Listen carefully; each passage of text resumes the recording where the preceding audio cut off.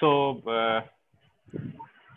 welcome everyone. So this is our 16th webinar in our GamesNet webinar series, and this is the last one in this semester. We'll again resume in the next semester, and we'll finish this semester with a competition. You know, we have already gotten our young scholars papers. We have shortlisted them. We have finalized our 6 speakers, and we'll shortly send you all invitation to the students young scholars competition. In this webinar, we have Professor Mark Broom with us. He's a professor in mathematics, City University of London. He obtained a BA in mathematics from the University of Oxford in 1999, followed by an MSc in statistics and a PhD in mathematics from Sheffield. He held a postdoctoral research position again at Sheffield and temporary lecturing at University of Glasgow. And then he joined University of Sussex, where he worked until the end of 2009, and he was the head of the department from 2007 to 9. He was appointed as Professor of Mathematics at City University in January 2010. 2013, with Jan Richter, he completed the book Game Theoretical Models in Biology, published by Chapman and Hall. A second edition is upcoming at the end of 2021. He's on the editorial board of the Journal of Theoretical Biology, Dynamic Games and Applications, and the newly created Chapman and Hall Mathematical Biology book series. So that's about Mark Broom for you all. Mark, over to you. And do you want to take the questions as you go so people can unmute themselves and ask question, or you prefer that they should write it in the chat and you will take it later? What's your preferred method? Either as we go or afterwards. I'm rubbish at keeping track of the chat. So anything that's mentioned in the chat will not get noticed until I've stopped talking. Okay. So I would request our audience you can ask questions just by you unmute yourself and ask questions.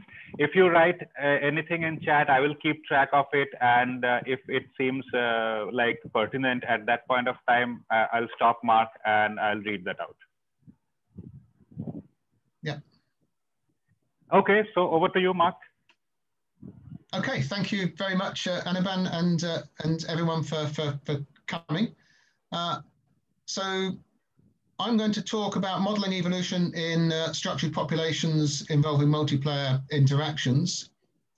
So this is a topic that I started working on, this specific topic with Jan Richter, and I'll put up shortly a list of papers that I mean, this isn't all of the ones, but it's all of the ones that I'll mention at some point during the talk. So the talk, you won't get an in-depth look at most of the things. It will really be explaining what the motivation is, how the model works, and a few examples. So there won't be a huge amount of in-depth discussion certainly in many of the different directions, but I just want to give you a feel of where everything is. So here's a list. So the first one, that 2012 paper was the start, and then all of the others sort of follow up in the different directions.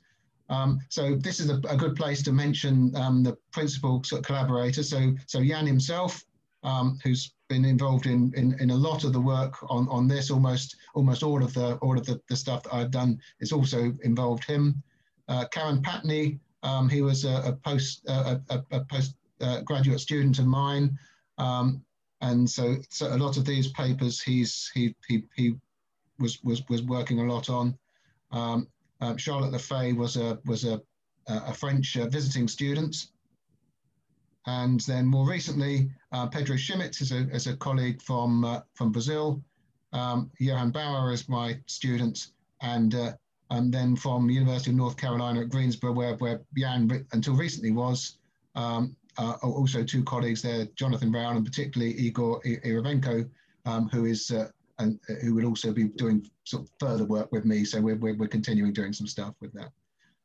This is also supported by the Marie Curie grant, which enabled a lot of the travel that I've done over with this grant, and also that Karen and Johan also have done to North Carolina. And so there was a sort of a network of people on various different topics that ran from 2016 to 2019. Okay, so the first thing I'll talk about is evolutionary game theory and evolutionary graph theory in general, before we get on to what I'm going to talk principally about. So evolutionary game theory. So game theory itself, there's effectively key elements of games, so players. You identify the individual players, and so maybe there are two players who have a range of strategies. And a simple-minded, sort of a simple game is a player one and player two can play rock, scissors, or paper, or can play cooperate or defect. And when you pick your game and when you pick your strategy and I pick mine, then payoffs result. And in the simplest games, a matrix game, you can just write up a matrix that just lists the payoffs that the players get. So all of these game theory aspects, so there are players, there are strategies, and there are payoffs. For evolutionary games, we also need a population of players, and then over and above that, there's a dynamics about how this population will then evolve. So individuals will interact, and depending on how well they interact and how successful they are, then new individuals are born, old ones die, and the composition of the population will change. So this is a well-established way of modelling biological populations, starting from before Maynard Smith really, but Maynard Smith and Price was where all the ideas as we see them now first developed. So these classical models are infinite populations, typically well-mixed populations. So by that I mean every individual is equally likely to meet every other individual, and you just play a random opponents, and so maybe you typically play many opponents, and so you effectively like playing against the whole individual games against the whole population. And so higher fitnesses evolve, lower fitnesses are eliminated, and we will look for stable rest points of the dynamics, or closely related concept, the evolutionarily stable strategy. And that's a lot of my earlier work was working in games of this point, of this type. And there are also finite population versions of the same kind of idea, again, with well-mixed populations. And so that's the standard evolutionary game theory models. Now, evolutionary graph theory was developed by Martin Novak and colleagues. The first paper was in 2005, and here you have the same kind of idea. You have games played between individuals, but this time they played on a structure. The structure is a graph, so I've got a combination of vertices and edges. A vertex is where an individual lives and it interacts with all of its neighbors. So a vertex sits there, there's an individual on it, it represents the vertex. Eventually that individual might die and be replaced by someone else. And so there's a distinction between the vertex and the individual, in that sense, that the vertex is there, but the individuals on the vertex will change. So the V represents the set of individuals at any particular time in the population. And E is the connection between those individuals, usually fixed. Sometimes the graph will also evolve, will change based upon the individuals, but in the earlier models and in the majority of the ones, there's a fixed graph. Usually we'll have two types of individuals, residents and mutants. So you start off with a population where almost everybody is of one type, and then you throw in one of the others, is the usual way to behave. So pairs of individuals interact. I may just have a fixed fitness. So my fitness might just be a constant, but I might be playing a game against my neighbors. And so I have a payoff. If I play strategy 1 and you play strategy 1, then I get reward A, say. So if it's a 2x2 game, it's just the standard 2x2 payoff matrix, A, B, C, D.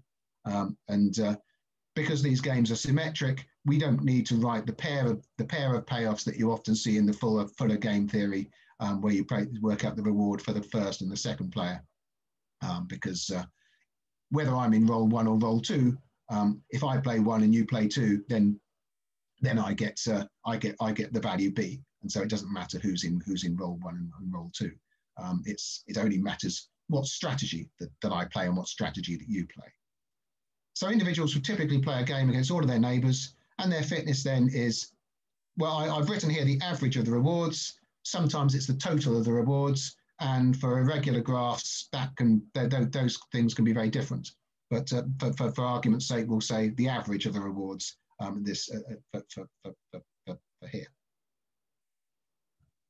So what happens on your graph is you've got this population, and then we place a resident everywhere, and then we pick one at random to be replaced by this mutant who plays this different strategy. And then we have a dynamics, where the invasion process dynamics is one where we all play games, then we pick an individual with fitness, with probability proportional to its fitness, and it will then copy itself into a random neighbor. So the neighbor it picks is just uniformly at random, but who gets picked depends upon the fitness. And there are different versions of this. So other dynamics, you pick a random individual first, and then the thing it replaces depends upon the fitness.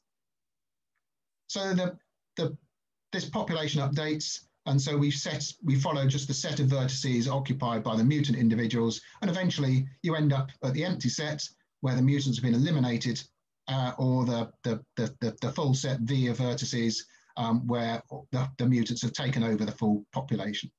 And what we're interested in is what's the probability of ending up at V. So that's the fixation probability. So the next slide, I've got 8 different versions of a graph, and these are the simplest possible graphs, apart from of either 3 or 4 vertices. So they've got 3 or 4 vertices, these, so I guess they're not the simplest possible. The simplest possible would be 1 or 2, but I'm starting at 3 and 4. So here there are 8 different graphs, and this follows the evolutionary dynamics that can happen on a graph. So if you look at figure A here, that's the line of 3 vertices, and so then there are just 6 possible orientations. So for instance, the top left, you have a black dot, then a white, and there's also white, black, but that's effectively equivalent, just been turned around. And so there are 8 possibilities, but 2 of them equate to others. So white, black is the same as black, white, and so white, black is the same as black, white, and black, white is the same as white, black. And similarly within the others, then anything where it's just a change of orientation, you don't need to worry about writing it twice. And so you just follow the dynamics on this process. So individuals can replace their neighbors. So black, white can go to black, white, or as I've written it there, white, black. If that black individual replaces the one in the middle. And so you follow a dynamics over the process, and eventually you end up in one of the 2 absorbing states, either all white or all black. And assuming that the black individual is the mutant, then you're going to start either in the black, white, or the white, white position. And we'll probably 2/3, it would be black, white, because either of the end vertices picked will lead you to start there. And so then you have an initial distribution over the spaces, and you have a Markov process. And so it's in principle easy to work out what the eventual probability of fixation is. Of course, as soon as you get big graphs, then the practicality of this is overwhelming. But in principle, we know what the calculation is and how it works. We'll come back. We'll see these 8 later on in a slightly different context. So one potential limitation of what is a very nice way of bringing in population structure is that interactions are generally restricted to either pairwise ones. So most of these evolutionary graph models have these pairwise interactions, or if someone really wants to put in multiplayer graphs, then you can do it by having a game where you play all against all your neighbors simultaneously. And so then you have very specific combination of multiplayer games based upon which, or basically the degree of the vertex. But many real animal interactions are actually involve many players and groups of variable size and so on. And so we want to bring in multiplayer interactions in a more flexible way. And so that's the aim of the new sort of framework that we developed in that first paper. And so we can then embed the results of different evolutionary games within that kind of structure.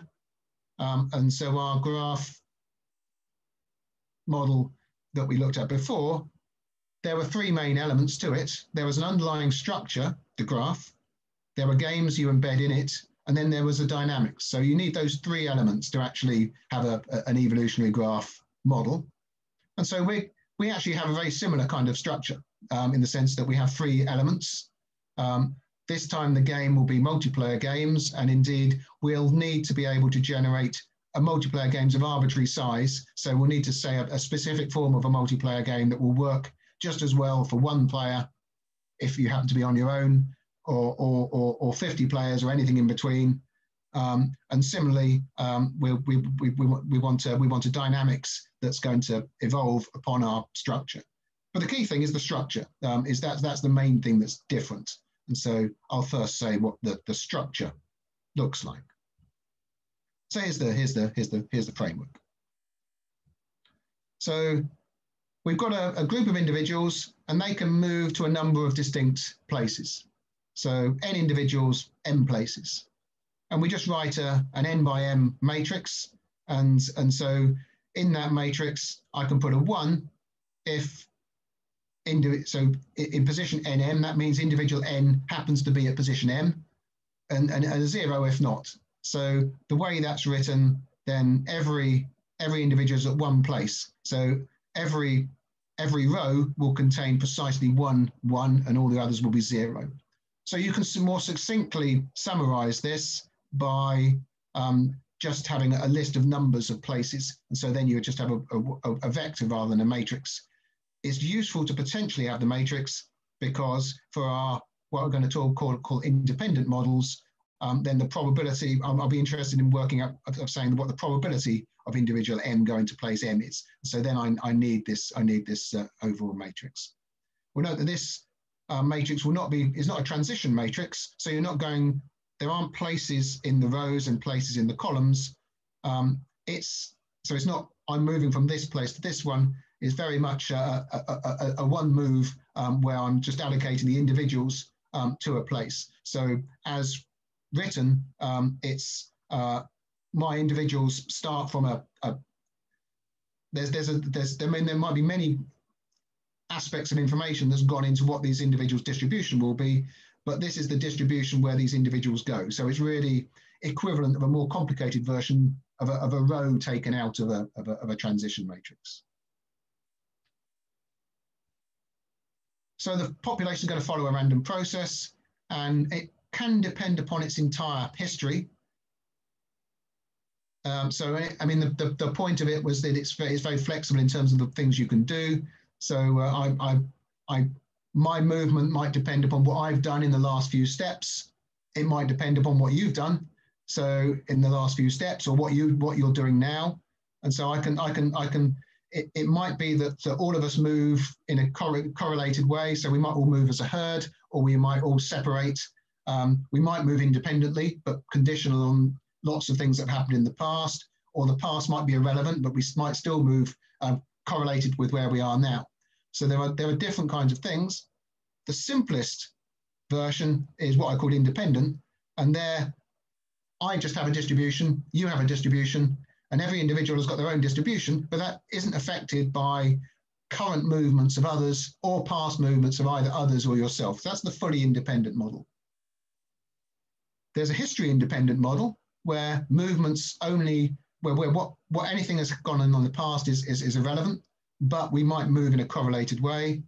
there's row independent models where in that case, everyone has a distribution that might depend on all sorts of complicated things that have happened in the past, but then each individual, based upon all that information, moves independently of what the others do. So I can't see what you've done in this current movement and then be influenced by that.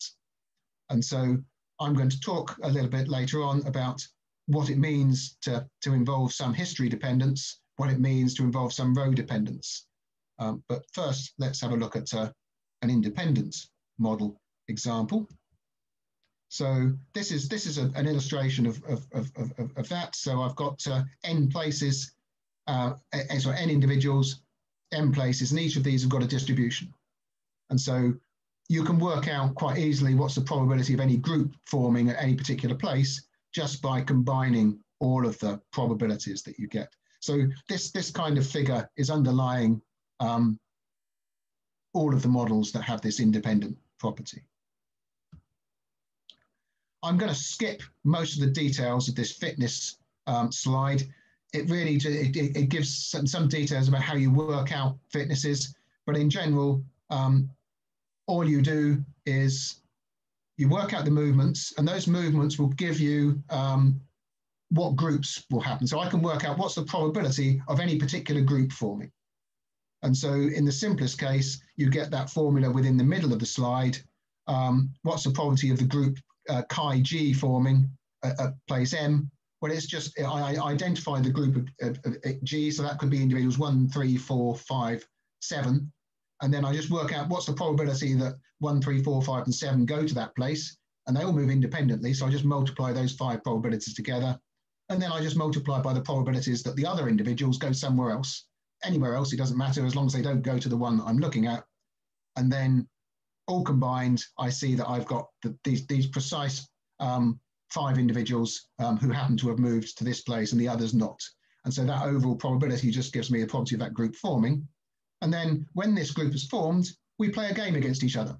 And so then you just need a reward function for that particular game. And then you average over all of the possible things that can happen. So just like in the standard graph theory, evolutionary graph theory, you play a pairwise game against your 6 neighbors and you get 1/6 times the sum of the games you get.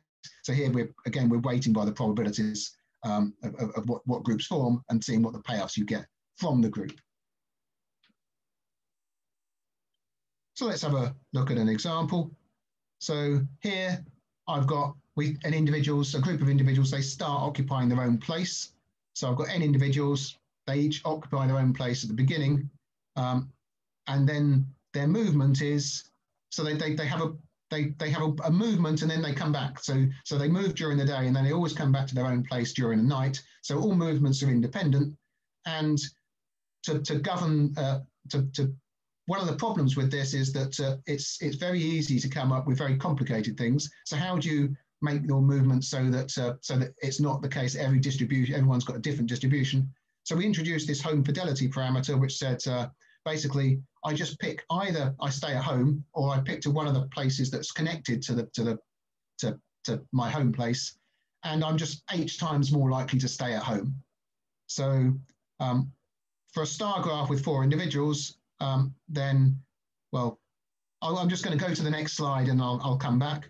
So this is what we're imagining, this figure A. So I1 is in a region that you can move to 2, 3, or 4, but 2, 3, and 4 can only either stay where they are or go back to 1. And so the probability movement, so for 1, it can either go to 1, 2, 3, or 4, and it goes to 1 with probability h times the probability it goes to 2, 3, or 4. So I've just got h over 3, 1 over h over 3, and so on. And then for the others, they're h times more likely to stay where they are than go to each other place. But the only other place they can go is the middle, position 1. And so then they're just 1 over h plus 1, h over h plus 1. One advantage of this is I've just got one movement parameter, but then I can coordinate how much my individuals mix by just varying that parameter. So Mark, there's a question. Digonto is asking, is h greater than 1 necessary? No, it could easily be, H can be anything between any non-negative number, I guess. H is 0 is possible, but we never used H is 0, but it's possible, and anything up to infinity is also possible. In fact, H is 1 is a very specific thing where you have no preference for your home venue. So H bigger than 1, you have some preference for your home venue. H less than 1, you have some preference for going somewhere else. Usually we do have H bigger than 1, but it's not required. Thank you. So that is the matrix of movement. So as I say, it's not a transition matrix. So it's not from I start at place 2, then I go to place 4, and then I'm at place 4, and then I move on. What happens is I start at place 1, I go to place 3 during the day, and then I always return to place 1 in this situation. So this B is just a representation of that previous figure. So it's this graph written in that previous form. So for this particular example, we have an underlying graph. Not all of our examples we do have that, but it's for the simpler examples we do. So that's this star example. So how about dynamics?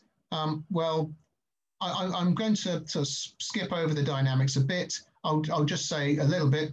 So for the invasion process dynamics, or equivalently the birth, death, birth, what happens is you pick it. So this is precisely the kind of dynamics I was talking about before. You pick an individual proportion to fitness. So we play the games. So we have these movements. We work out our fitnesses based upon the games that you play, and then I pick an individual proportional to a fitness, and this will be governed by this B, and then D will be govern which individual that I'm going to replace. But here, of course, I don't just have neighbours. We need to work out what this interaction rate is going to be. So how am I going to replace particular individuals? So we'll see how B and D work. So B is just the fitnesses. So we worked out my fitness as individual I and the sum of everyone else's fitnesses. And so I'm just picked with what proportion of the overall total fitness of the population I actually get. Dij is the property that I replace that if I'm picked to be the replacer, then that the individual ij is replaced. And what we typically do here is that we measure the proportion of time that the two of us spend together. And the more time we spend together, the more it is that you're the guy that I would replace, or indeed that I'm the guy that you would replace if you were picked. So what the weighting is, we look over all of the different places. And so the weighting that I would replace you, or indeed that you would replace me, usually these are symmetric, is I sum over all of the places that you and I can be together. So firstly, I sum over all the places, then all of the possible groups that you and I could be together, and then just what's the probability of those groups forming. And well, that would be the case if I didn't have that denominator, modulus of G minus 1. So that's there because if a particular group is formed, if there are 6 individuals and I'm picked as the replacer, then I've got 5 that I could replace. So if you and I are always in a group of 2, then you're unlucky because always you will be replaced if I'm picked, or indeed I'm unlucky because I would be replaced by you. But if there are 6 of us, maybe you'll replace someone else, or maybe I'll replace someone else. And so it has that weighting. So it's like just saying what's the probability that we're together if you just divide the times that the individuals spend. So if I'm in a group of 6, I really only spend 1/5 of my time with each individual on average. And here's a set. So there's a standard set of evolutionary graph theory dynamics. And we spent a lot of time thinking about, rather too much time thinking about what would be the right dynamics before we realized that we really couldn't do any better than just adapting the existing ones. And that this natural way of working out the fitness and the weights just match the ones that were there. And so there's just the 4 standard dynamics. Does birth happen first before death? Does death happen before birth? is selection at the first point, is selection at the second point, all those 4 combinations. And then there's a couple of link dynamics where the selection happens proportionally related to the link between the two, again, in both orders. So there's a standard 6. So here's a game. So I'm not mentioned, I said we worked out the fitness. Well, actually, how would you, what's the type of game that you could have? So this is a public goods game where cooperators will pay some kind of cost to play the game, to be in the game. So they'll play a cost to create some benefit that everyone else will share, and defectors pay nothing. So the assumption here is that the cooperator that creates the benefit doesn't share it in this particular example of the game. So this is really making life as hard as possible for cooperators. So each cooperator will produce this public good, which is going to be shared amongst everyone else, but not itself. And so there's also going to be a background payoff. So what happens is a group of A cooperators and B defectors, then the reward to a cooperator in a group of cooperators and defectors. Well, if there's just a cooperator itself, it gets nothing and pays the cost. So it's kind of an obligate payment. If there's some mix of the two, then it gets the background, it pays the cost, and then it gets the share of all of the other cooperators' values. So if there are 2 cooperators and 2 defectors, then I get the background, I pay my own cost, and then I get a third of the reward of the other cooperator, because the other 2 defectors will take their share as well. And similarly, the rewards for the defectors are the same, only of course the fraction is better because they get a share of all of the cooperators that are there. And so, of course, in any group, defectors do better. So it's got that expected outcome. And so this is one of, so this game we've used a lot. We'll see later on that there's a well, we won't see explicitly, but I'll mention that there is a lot of these kind of equivalent multiplayer public goods games that you can use, and each with different properties.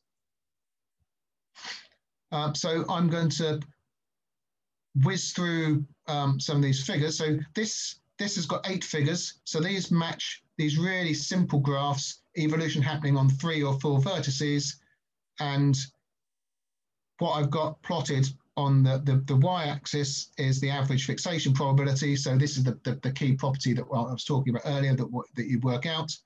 And on the x-axis is h. So you can see there that h is going from almost 0 to something very big.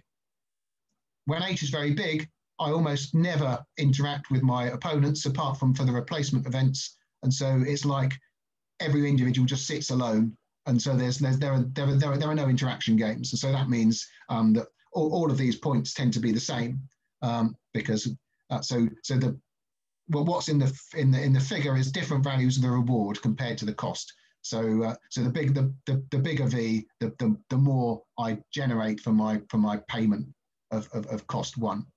And so there's each of these different graphs has very different shapes. I say very different. They're not so different because in these small graphs the range of structure you can have is not so great. But you generate different types of figures relating the fixation probability to h based upon the underlying graph. So the point is that the graph is important, h is important, and v is important in these different ways.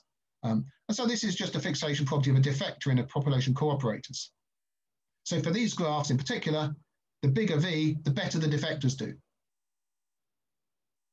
Here's a single cooperator in a population of defectors.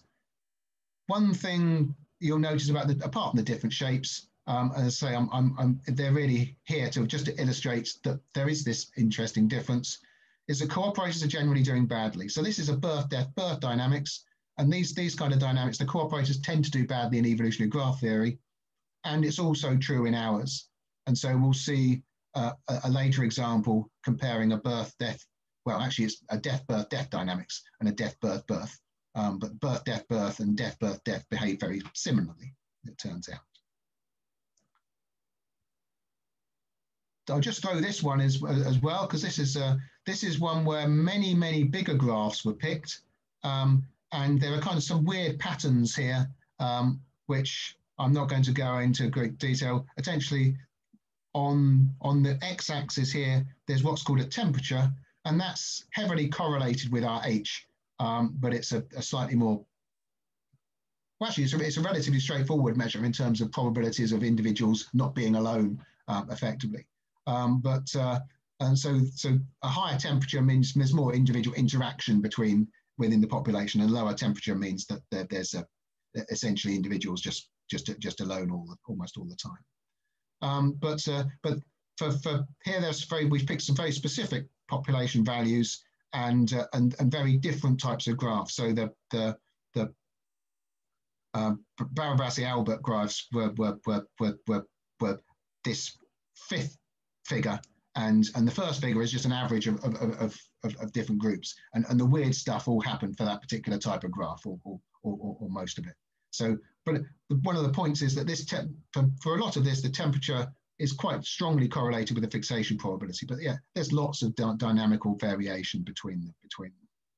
Again, I'm showing this as an illustration of some of the things that happen, rather than to talk anything greatly about it, because I'm conscious that my time is starting to go by, and what I want to do is to give some examples of different types of things that we've done.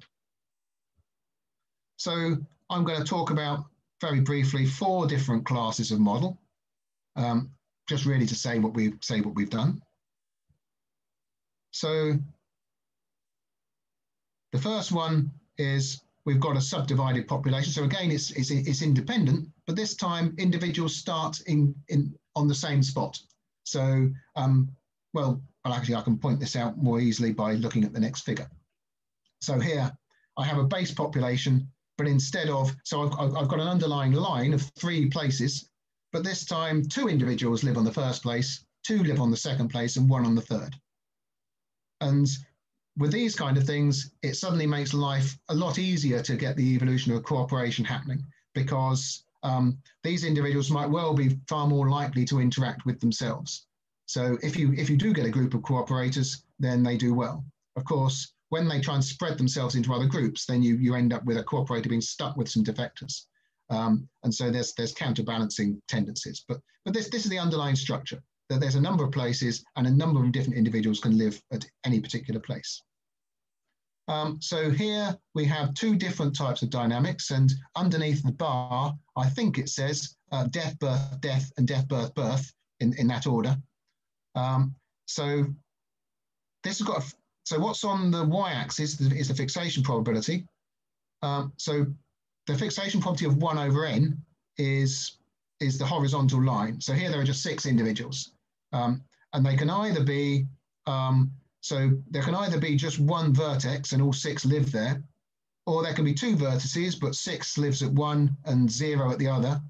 And so the first set of numbers here is 6, 6, 0, 6, 0, 0. So each number represents a different vertex, and each individual number represents the value of the number is the number of individuals who start living at that vertex.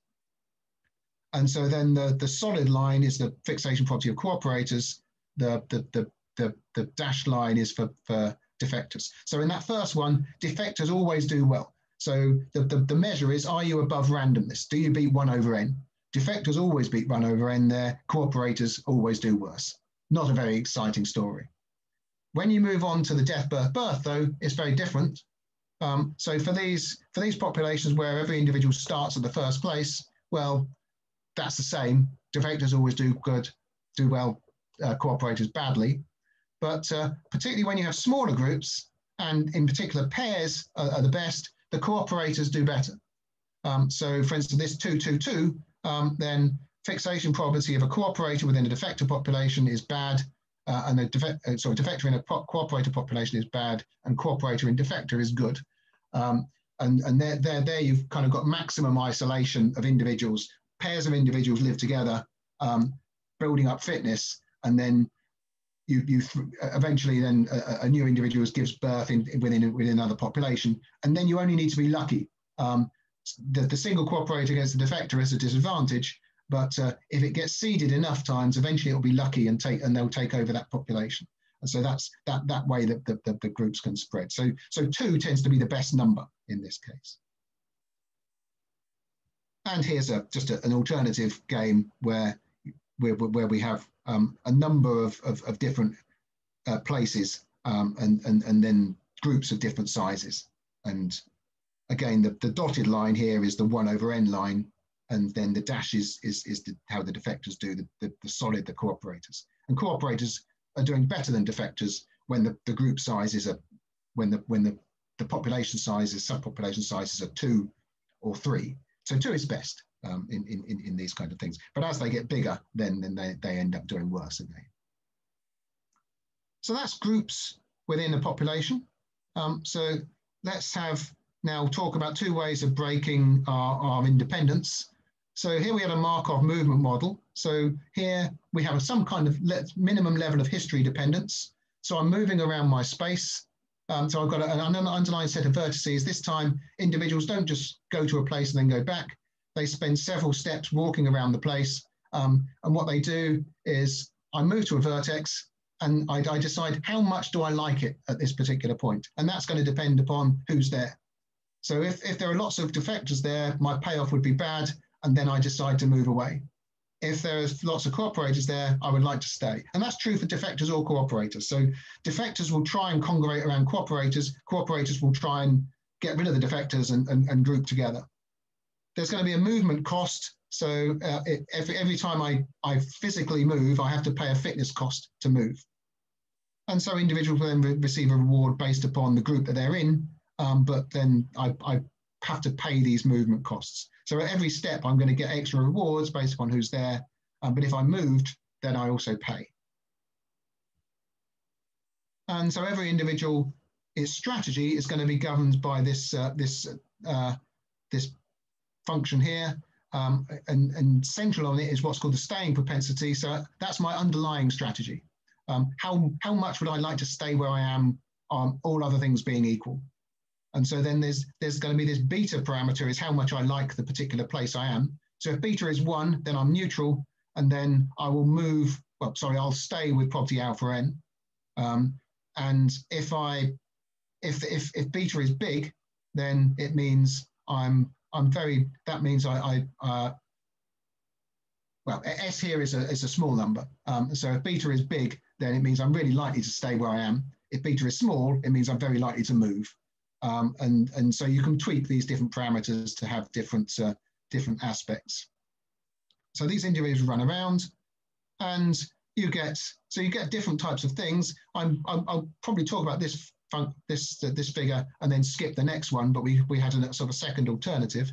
So here, firstly, you assume that the HIM mutations are rare. So if I've got a resonant population of defectors, you get mutations of other defectors, different type of defectors, but the change of type doesn't happen very often. And so defectors are conditioned on resisting other defectors.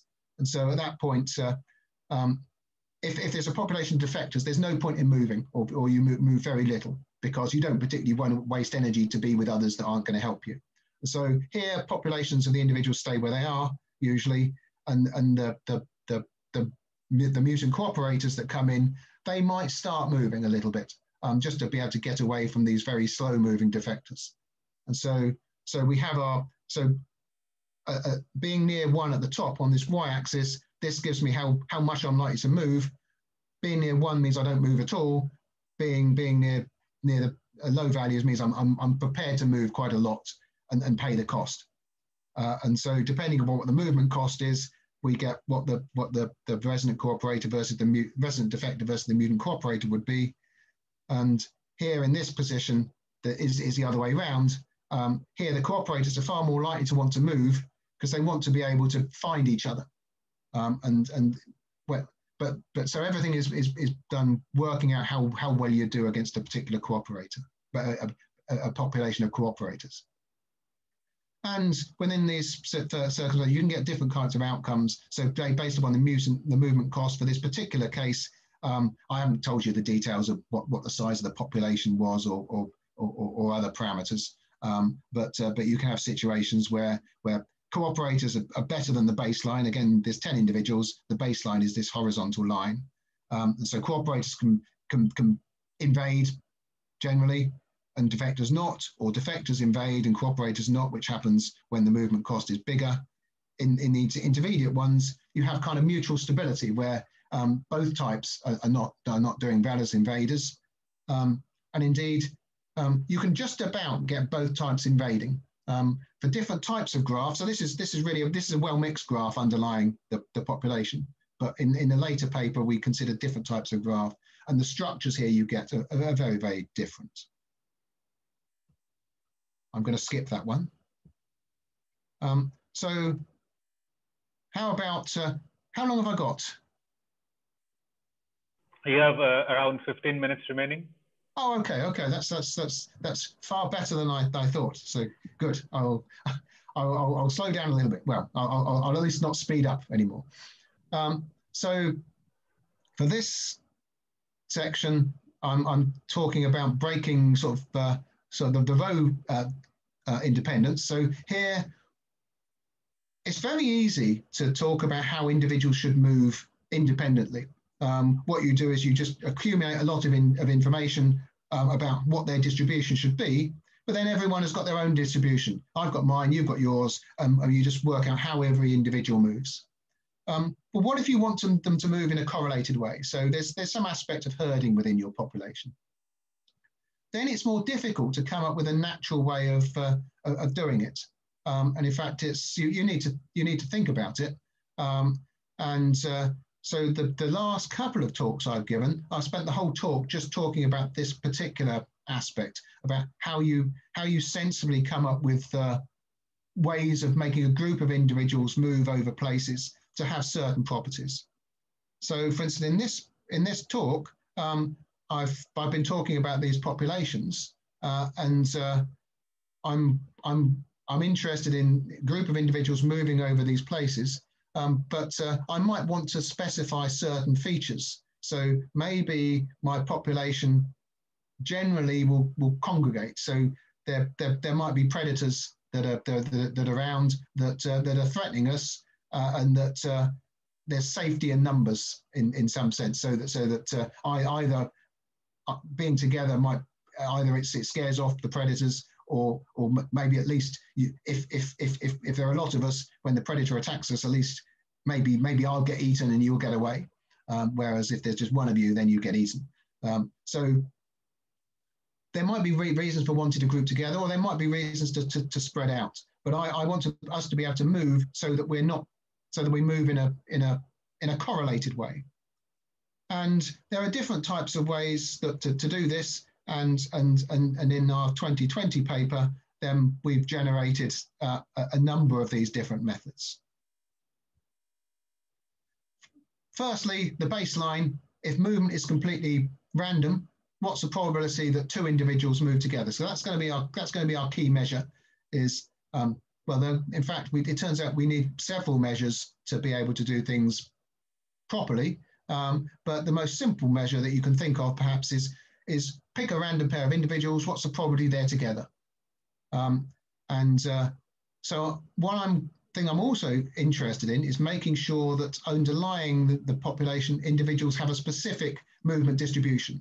So previously, so if we're independent, then you can say I move following this distribution and you move following that distribution.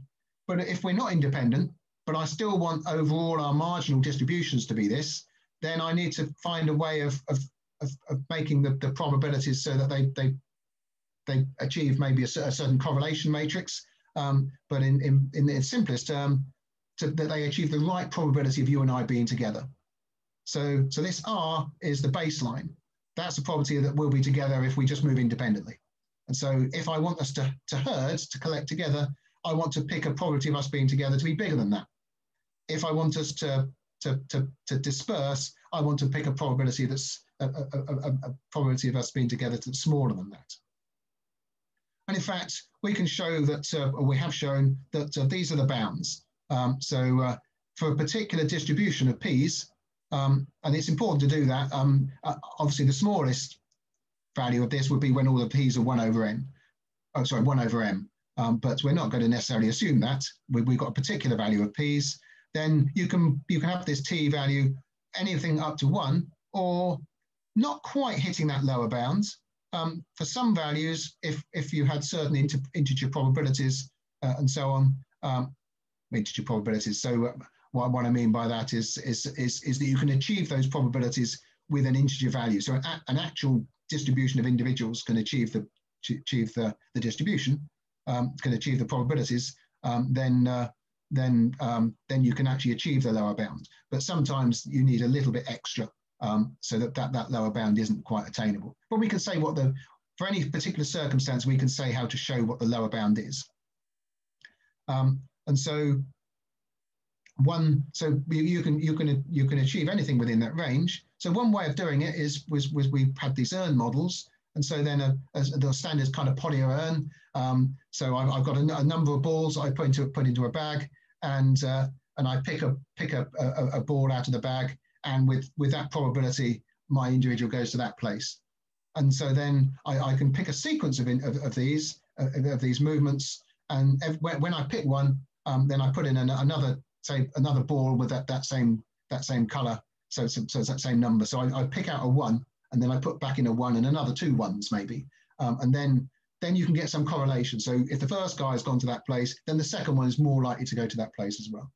And so if you order individuals initially at random, so I've got these n individuals, and I pick the ball picking order to be every ordering is equally likely, and then out of doing that, I then pick this first individual, and it follows this process, and so on. Then you would achieve the appropriate marginal distribution that you want, and a range of these values of correlations. So these kind of urn models, and you just change the number of balls you replace. So that's one way of doing it. Another way of doing it, where you actually move everything sequentially, is this wheel model. And with the wheel model, what you do is you have a circular base, and you allocate the probabilities just with an angle proportional to the probability. So the actual number of degrees, sorry, the actual number of radians is just p times 2 pi for each different place. So here on the first figure, I've got 4 places, and P1 is bigger than P4, and so it has a bigger angle. So that angle, the circular angle is just 1, and so the angle in radians is 2 pi times that. And so then what I do is I place my individuals. So again, each of these places, the size matters, the size of the angle, but also I'll place those segments in a random order. So it won't always be P1, then 2, then 3, then 4. It might be 1, 4, 2, 3, or whatever. So the ordering will be picked randomly. And then I'll place my individuals on an upper circle. Again, they will then be ordered in some way. So this might be random, or it might be very deterministic. So I might pick the angles so that they're equidistant between the individuals, or it might be that they follow some distribution. And so if that distribution is very, very tight, so that the individuals' angles are almost all the same, then all of those individuals are going to end up in the same place. If I spread it out maximally, then they'll be maximally spread over the place. So then you stick this, once you've got this generated, this wheel, you stick that on the top, spin it, and they allocate themselves to random positions. And so in place 1, these 3 individuals have gone. In place 4, 1 individual. In place 3, nobody. And in place 2, there are 2 individuals. And if I have the absolutely uniform distributed wheel, so every pair of individuals has got a same angle between them, then that always achieves the lower bound. Not the written lower bound I had there, but the real true lower bound of minimum t. And so that will always achieve that, and that might be slightly above that headline lower bound, but we can specify exactly what it is. So the good thing about this wheel is actually you can achieve everything between the true lower bound and the true upper bound by just changing the wheel values. But there are different ones that you can also do that too. And as I say, we spend a lot of time looking at all sorts of different distributions and how these things work in that paper. So the last thing I want to talk about is now we're moving away from graphs again. But we're now talking about in general for well-mixed populations for variable group sizes. And so in this 2018 paper, we considered, we were very much focused on multiplayer games in general and these multiplayer social dilemmas. And there's a range of them. So we picked what other people had used, and so I think we had about 12 different games. And so there were threshold dilemmas where we needed, so we maybe had a multiplayer stag hunt where 4 individuals needed to be together to be able to catch the stag, and different types of things like that. So there was a set of 3 core types of dilemma that we got. And one thing that was interesting from this was just to look at the variability of the distribution. So here we said, well, okay, we've got well-mixed population, an infinite population actually. So we're right back to those first type of models, except instead of playing pairwise games, we're playing games of a variable group size. And we picked a nice distribution just so that we could do some mathematics on it. So all of these were exact results that we could get. And so we got a negative binomial distribution. So we pick a mean group size that we want, and then we pick a value of the success parameter that just then well, actually, so this S related mean and the variance, such that if you had a small S, you had a very large variance, and if you had a large S, you had a very small variance. So I can control for a fixed group size a variability from minimum variability to maximum. And so in each case, we then looked at the plots you'll see is the incentive function. So it's just a payoff of a cooperator minus the payoff of a defector. So here there are 6 cases. So what's called so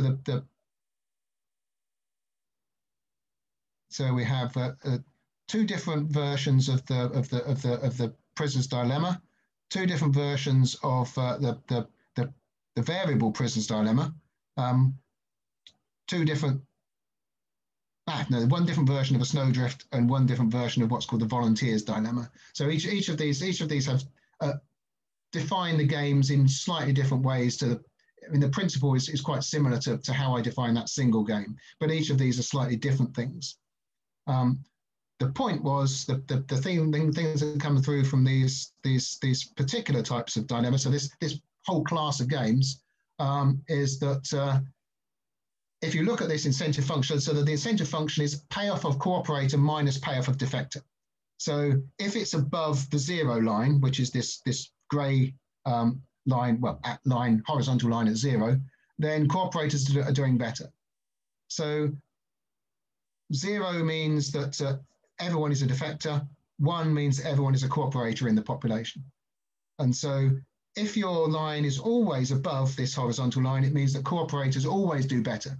And so the only solution is that cooperators are the best. Similarly, if the lines are always below, then defectors are better. If the lines cross, then it depends upon how they cross as to what the solution is. So a crossing downwards means that there's a stable equilibrium mixture. A crossing upwards means that you have 2 pures. The one feature that I want to point out is that so S values, small s is high variability in the group size. So, and you can always see the small s's always dominate the larger s's. So what's happening in each of these figures is that the solid line is always above the dashed line, so the small dashed line is always above the longer dashed line. And so that means as my variability goes down, cooperators do worse. And these lines, these incentive functions completely dominate in each of these cases. And so this always means that that cooperators are always doing better than if the variability is big. So this variability of group size is actually favorable for cooperators. So for instance, in the first figure, pure cooperators is the only solution. For S is 1, and for the other two, defector is the only solution. In the third figure, pure cooperator is the solution for S is 1.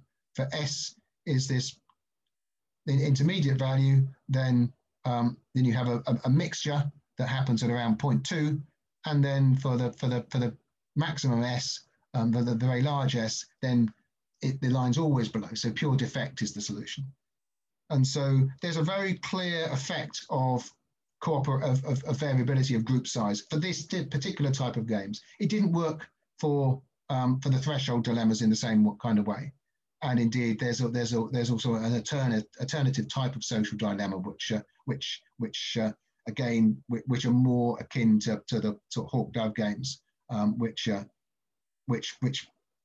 for these multiplayer games, there's a distinction between that and the snowdrift, in the way that in the pairwise games that there aren't. And so, but for those kind of games, again, there was the message wasn't quite so simple. But for these, this one is really quite striking. Variability is good for cooperation. And I think that slide just says what I've said. So I don't need to say any more at that point. So I think I've got to where I'm going. Just a quick discussion, and it really is a quick discussion. So what we've done is develop a framework for modeling game theoretical interactions in a structured population where there are multiplayer games, variable size multiplayer games. So there's a structure which is new. There's an evolutionary dynamics which is really based upon the existing ones. And there's an evolutionary game, which again is anything that's a multiplayer game that you can play in variable group sizes, arbitrary group sizes can be embedded in this. So it's a natural application is animal territorial behavior. It's at least that's what we always think of when we're looking at this. So there's a territory and individuals are moving around and so on. And so for that kind of thing, that's the underlying thought about that. But it's I mean, there are different kinds of things you can think of. So it could be social interactions, for instance, and so it doesn't have to be spatial as such. And so there are a number of ways that we developed that in and what I talked about. So the fully independent model, including on large graphs, small graphs, models involving subpopulations, history-dependent models. So that was the Markov model is the simplest way of having history dependence, row-dependent models, so correlated movements, and then just the effect of variable group size completely distinct from the structure. So that last section, we deliberately removed all structure so that we could just see, is there an effect just about variable group size?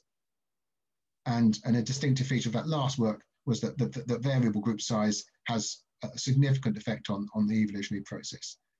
Well, actually, that's true of everything to some extent, but that last piece of work emphasized that more so. I've got to the end, and so I think I'll stop and say thanks very much. Thank you, Mark. That was great. Any questions?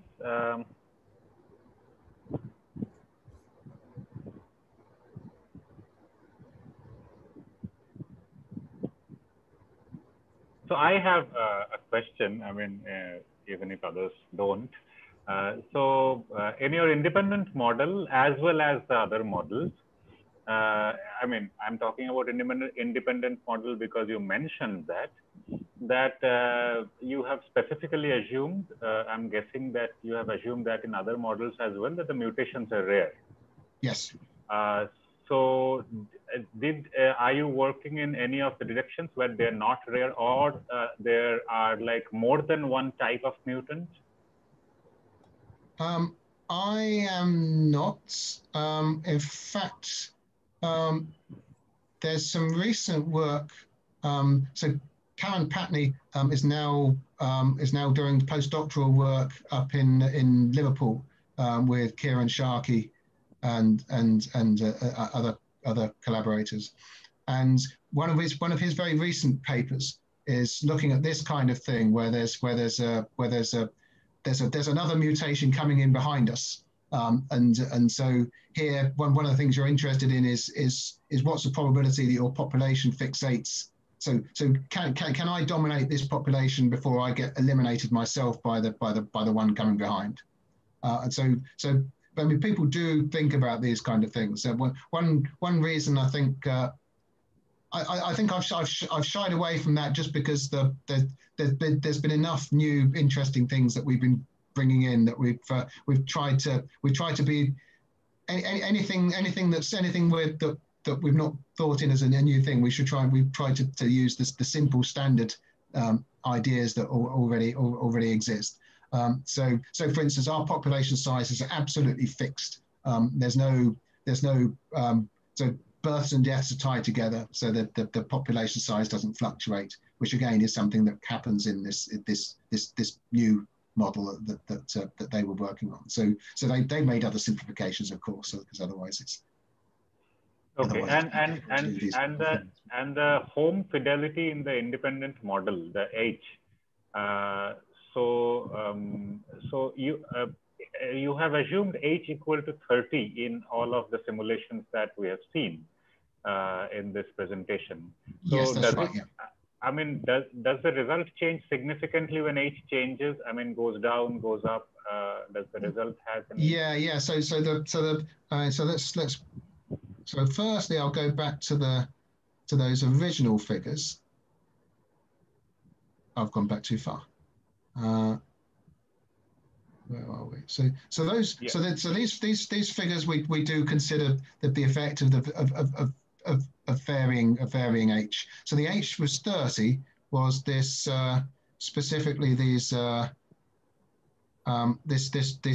figures here for the for the groups. And one reason for that is that the individuals are now living on their own patch, and so the individuals, there's a group of individuals living on a particular place, and so that is only really an advantage if there's some kind of stability, and so that if there are 6 of us that live here, it means that we interact with each other more often. And so if H was 1, for instance, then it wouldn't make any difference where we lived. So because there was an underlying well-mixed population of places. If H was 1, it means that I would go to every place equally likely, no matter where I lived. So H is 1 means. So H is 1 takes us back to the previous model then. Yes, that's right. H is 1. Well, not quite, because well actually, if there were 6 places. And if the same number of individuals as places, H is 1 would take you back to the previous model. That's right. And so the reason that cooperation can evolve is because of stable existing groups. So if there are 4 of us at this place, then we're most likely to play games against each other most of the time. And that requires H to be bigger than 1. And so H is 30 turned out to be, I mean, we tried different numbers, and I think probably this 30 gave a more interesting picture than 10 or 100. I mean, well, I think it wouldn't be different for 100. It would just be so I think here we've got that for these 3s, there's this interesting crossing line here, and I think if we had H was 100, then that line wouldn't cross in quite such an even manner, for instance. So that line would be the black line would be higher up compared to the dashed line. But for any H that's big, then you get something that looks a bit like that. And for H that's too small, then there wouldn't be much difference between that figure and say the figure on the left, I think. So you get to your defectors would always win. So you need a certain level of cohesiveness within your population for your cooperators to have a chance. Okay. Yeah. So those were my questions. Any other questions? I mean, I just wanted to ask something not exactly related to this, but you have considered certain specific graph structures. So what would happen if the edges are also with maybe with small probability sometimes deleted and created, how would it affect your behavior? Would it affect your behavior at all in case the probabilities are very small? That's an interesting question.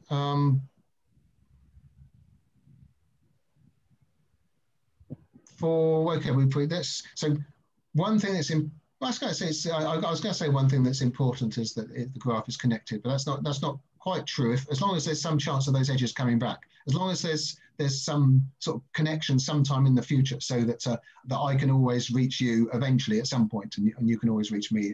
We could just have that there's some kind of probability that an edge appears or is removed at any particular point. We've not considered this. Now there's two types of things where that could happen. One is that it's just random, and edges appear and disappear at random. Now people, I mean, not in this model, but people have worked on evolutionary graph type models where that kind of thing does happen. So the speed of the, so if you imagine every edge is just a two-state Markov process, so it's either there or it isn't. So then I believe that cooperation does better for the intermediate probabilities, transition probabilities. So that so for instance, if when an edge is, so in one extreme is fixed edges, so that's like those probabilities hardly ever. So the probability of changing is effectively zero. So edges are there or not there for very long periods. Alternatively, if the transitions are so fast that it's almost like having part of an edge there, that it's there, it's not, it's there, it's not, it's there, it's not, and so on. So both of those are like stable structures. If there's an intermediate position where edges appear for a long time, then disappear for a long time, and appear for a long time, but there is, well, I shouldn't say a long time, appear for a time, and then disappear for a time, and then appear for a time, and it's kind of the order of a number of replacement events, then I think cooperators do better from that, from what I remember. My memory for this isn't brilliant, actually, but I believe that's right, that the intermediate level is best. I can't remember where I've seen that, actually. It might even be in a paper relatively recently reviewed, well, recently, a couple of years ago. But there is that kind of structure, and people have looked at that. But also there's a possibility of those edges being formed or broken strategically. So for instance, I'm a cooperator, you're a cooperator, so I want to form an edge with you. And so, but when you start defecting, suddenly I might be more likely to break that edge. And so that there are also games where interactions happen with individuals that depend upon the strategic choices that they make. And of course, then it's much easier to get some kind of cooperation because cooperators can keep links for longer than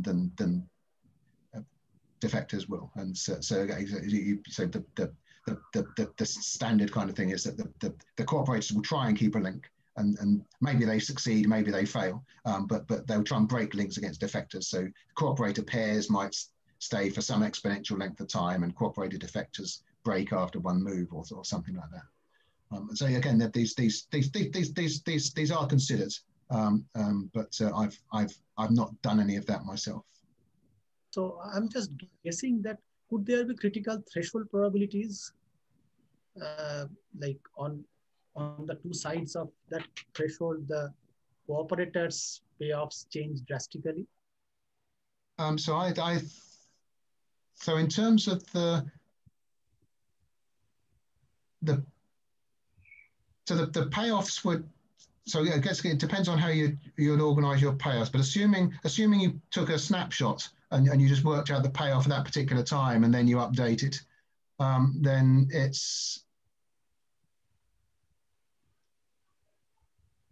I think it's the key thing for these kind of intermediate probability, but intermediate transition. So where it starts, where you have a certain level of time, and then the link goes. So you can allow your group of cooperators to form and do quite well for a while when they're isolated, and then they connect into another group. So the six of us are connected, but we don't have much connection with others. So we interact, we cooperate with each other, and so then the cooperators start. So maybe the whole population becomes cooperators, and then a new link forms, and we move over to another region. Now, as I explain that, I'm realizing I can't quite remember the details, but I think there is a threshold. That's right. That if there's a rate of transition between existing edge and non-existing edge, but it's not, say, bigger than this is better. It's very much in between this and this is better. So that the transition between edge and non-edge, if the probability is very big or very small, you have one outcome. If it's in between, you have another outcome. And it's to do with local groupings as much as actual payoffs. So when the evolution happens on these graphs, then it's a function. How well cooperators do is a function both of the payoffs and also of the structure. And it's more of a structural effect than a payoff effect, I think, for this kind of thing where the links form and break. It's like this situation where this age is 30. There's a structural effect. Groups of cooperators tend to be with other cooperators, and I think this kind of flashing in and out. If the transition is very, very fast, it's just like having a well-mixed population that's just not quite so effective at interacting in every particular pair. So every step, you and I will interact with probability of half, say, just because that transition between edge and link is happening so fast. Whereas if the probability is if the probability of breaking or forming a link is very small, that changing is very small, then you just have a fixed structure. But in between, you have a sort of aerial structure where these little clusters can form. I'm not explaining it very well because I don't remember the details precisely, but intermediate values were different to the extremes in either way. Yeah, thank you so much. So, but if you have these details somewhere, would you please send it to us so that we can? I will try and track it down. I say have the details somewhere is stretching it. Have seen the details and can probably find it I might be able to do that. All right. So if it's too much trouble, then don't bother. But I might be able to find it instantly, or maybe not. But I'll have a look. So just the question is coming from the background of this market microstructure question, where in high frequency trading, people often collaborate for a very short time to reduce the price of a stock, or maybe artificially increase the price of a stock over a couple of hours. And then their allegiance changes and they moves on to something else. So I was just thinking of that in the context of your paper, but maybe it's just a random thought. Okay, no, I'll think about that. Yeah. Anirban, there is a question in the chat box. Yes, there's a question by Saber that if small groups are more cooperative, can we say anything about formation of networks among individuals?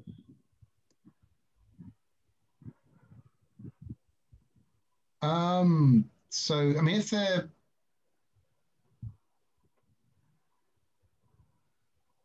the reason the small groups do better is just because, I mean, so if you imagine that so because this H is big, these individuals are always interacting with each other, then really all I need is to only be with cooperators to get maximum fitness. And so so whether there are 2 or 3 of us, it doesn't make much difference. But the key thing then is that I need to be able to be effective as a strategy. It needs to be able to propagate itself into other groups. So I give birth to a new individual that will form a part of one of these other groups. Usually, when I give birth to a new individual, it's just within my group. But those things don't really matter. It's the occasional moves between groups that matter. And when H is big, that is occasional. But then what happens is one cooperator appears in a group of defectors. Now, you might get lucky and replace that cooperator replaces a defector before a defector the cooperator. But within that group, the defectors are fitter. And so the bigger the group, so if you're 1 within 10, there's no way that you're going to be lucky enough to just replace your way all the way through, because the pressure is always against you. But if there's 2 or 3, maybe you'll get lucky. And so that's and so because the fitness within cooperator groups is so much better than defectors groups, then cooperators seed within defector groups much more than the other way around. But when one appears, it's much less likely to replace that group than the defector would replace than the cooperator group. And so the size of the population is critical then, because then the one defector in a big group of cooperators has got quite a good chance. But one cooperator in a big group defector has got a bad chance.